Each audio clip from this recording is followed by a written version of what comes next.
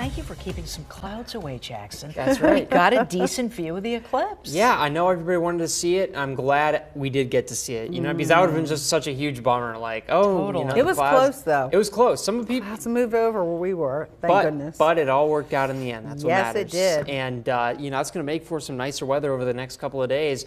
This is a live look from Hershey. Actually, a time lapse from Hershey over the course of the day. You're not really going to see the eclipse that well, but the weather was good for it. As you can see, a mix of sun, mix of clouds, but mostly sun. And as you got through the rest of the day, it was a great day outside to view that. And I hope you guys did get outside to actually go and view that. It was 67 degrees for that high today. Wow, very, very comfortable, well above the average of 61 for this time of year. The low was much closer, but actually just a little bit cooler. Now we're sitting at about 48. Some of us further to the south, upper 60s to low 70s.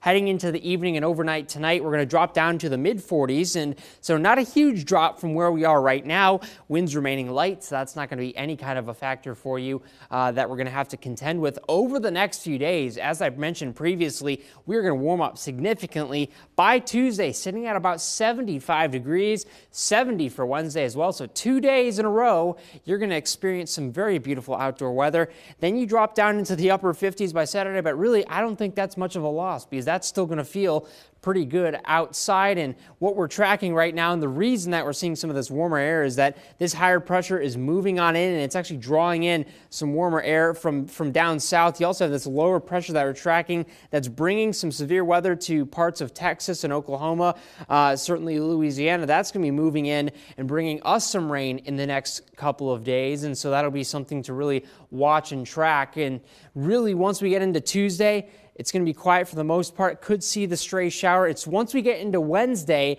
that things really start to pick up in the afternoon and into the evening. So that is going to be kind of a 3-day streak of rain that we're going to be watching. And Thursday, things really pick up. Then you get into Friday, things do start to wind down. So for the week, you have that little stretch of rain right there. Then things kind of calm down heading into the weekend. Back into the 70s by Monday, so a lot to look forward to here. It really does feel like spring.